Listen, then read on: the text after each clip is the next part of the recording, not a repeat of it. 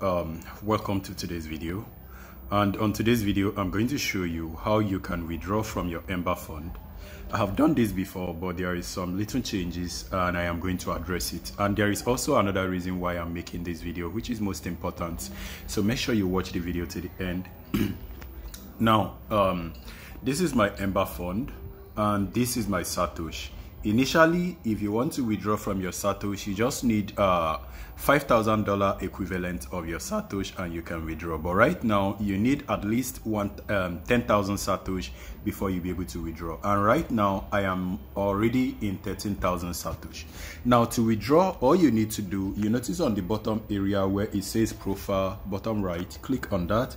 And then you notice where it says start reward, click on start reward. Now, if you click on start reward, you notice this area where it has this forward arrow next to the total amount. This is the total amount right here. So this is where you click on this arrow right here. Click on that.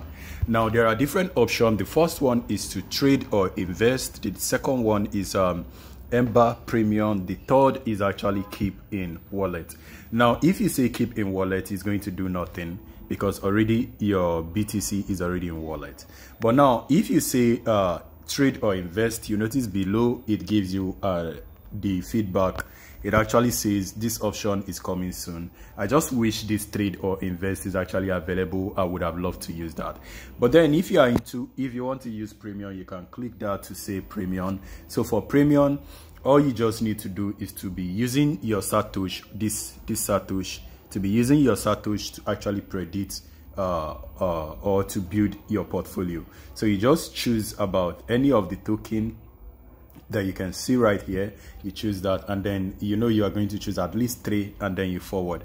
No, it's just like the normal tournament you do, but this time you are going to be paying 250 Satoshi. But that is actually not what I want to do. So I want to withdraw, and I want it to go to my wallet. So all I need to do the same thing, go to Satoshi reward, forward, and then you click on no thanks, which is actually the last option. This is the option that I am going to select right now. So you say no thanks, I did like to redeem. You click on that, and there are 2 options, this and then this. And now this is actually very important. This is why I said you should watch to the end.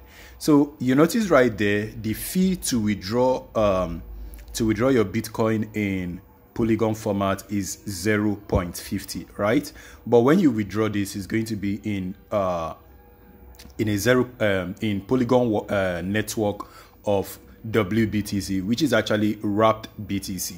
Now the second option is Ember wallet, Ember Bitcoin wallet. If you choose this, it's going to remove $2 from your account, and also is also going to cost you a gas fee. So it's going to cost you a gas fee to transfer this to Bitcoin wallet, to Ember Fund wallet, and also it's going to cost you another gas fee to transfer it to your wallet. So after everything, I don't think I'm even going to have 10 cents if I do this, because I've actually done a transaction previously and it was really horrible, because the gas fee of Bitcoin right now is just too much. That's the reason why you can see this amount displaying right here. So because the gas fee is too much, I'm going to go ahead and settle with the first option, which is WB Polygon, which is this option right here. So I'm going to click on that and I'm going to say continue. Now it's going to ask for my wallet. I should enter my wallet right here, but since I do not know my wallet, or I actually do not have a wallet with Polygon, so what I need to do is actually follow their process or to watch their tutorial. This is the tutorial saved or added by Ember Fund. So you click on that to read it and understand. So when you click on this, you can go through all of this information, but instead of going through it, since you are watching my video, I'm just going to summarize it for you. So everything is saying here is actually telling you how to withdraw the WBTC, and it's also going to teach you how to convert it. So I already read everything and I can do them, so I am going to show you guys all of the process. So you can either use Coinbase wallet, or you use MetaMask wallet, but I'm going to use MetaMask wallet because I do not like Coinbase. Coinbase is not bad anyway. So I'm going to go ahead and proceed. If you scroll down, you are going to see the MetaMask. Now an important thing we actually need to copy is actually to copy the custom token address. So all we need to do is to click and hold it, and then you click copy. It's going to copy the custom address. Now the next thing you need to do, I just went back. Now it's currently on Ember, do not forget. So we are going to minimize Ember. We will come back very soon, and then we are going to go to MetaMask. So open MetaMask, and then if you haven't downloaded MetaMask, go ahead and download it. But if you have Coinbase, you should just go ahead and do it on Coinbase. It's still the same procedure, but a bit different. So let's wait for MetaMask to load, and it has finished loading. Now on default, this might be on Ethereum because Ethereum is usually the default. So this is Ethereum wallet, right? This is Ethereum wallet. So I'm going to click on the drop down area on this top area. Let me just highlight so that for the people that are not paying attention, click on that for it to drop down just once, and you are going to see Polygon. If you do not see Polygon display here, just click on add network, and then you search for Polygon. You are going to see Polygon displayed, and you can click on add.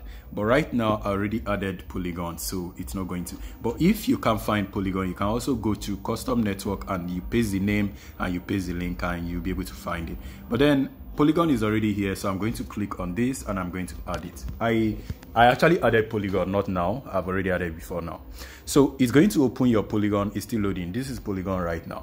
Now the next thing you need to do, you notice right where it says import token, right? That is what you need. So you click on import token. Wait for it. You click on import token, and then you search WBTC. And if you can't find it, that's fine. If you can't find it, it's okay. Click on custom token, click and hold, and then you paste the link that you copied. Do not forget that there was a link we copied, and automatically it's going to display the token symbol. You can see it right there, WBTC. If it does not display the token symbol, that means what you copied is wrong, or you have a poor internet. So you notice also the decimal is also 8. So the next thing you need to do is to click on import. Hold on, click on import, and this is going to start importing. So this has finished importing, and you can notice it right there, right? It says wrapped BTC. This is correct. Now all you need to do right now is to click on wrapped BTC, and you can see everything displaying right here. Now you can click on receive. Okay, let me go ahead and still show you. Once you scroll down, you can see receive right here. Just click on that, and then you can see the address displaying right here. So just click on copy. You can see copy displaying also, which is in the middle. You just notice he copied the address. So after he copied, all I need to do is to come right here, paste the address that was copied, and then it should be correct. Okay, done. I don't know why it's taking. Okay, I forgot. You just have to actually accept this. So you click on that, and then you review. So you notice it actually asking me how much I am going to withdraw the minimum Satoshi. So I actually want to withdraw everything, like everything.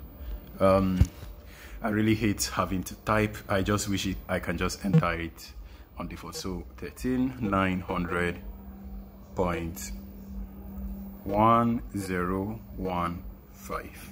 Okay, and you can see the amount right there. So all you need to do is to click on continue, and you can see everything displaying. This is the amount that I want to withdraw. This is the network fee, very low, and this is the amount that I am going to receive. I am actually making profit if I did this, because I am not going to lose $2. So I'm going to click on withdraw, and you notice it says you cannot request mining withdrawal until you verified your phone number. I think I've actually done this before, but let's go ahead and do this. So I do not know why it's asking of this, because I think I've actually done this before.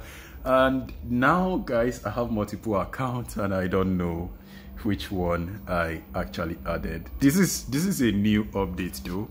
So let me see. Let me add my main number. You know what? Let me add a different number.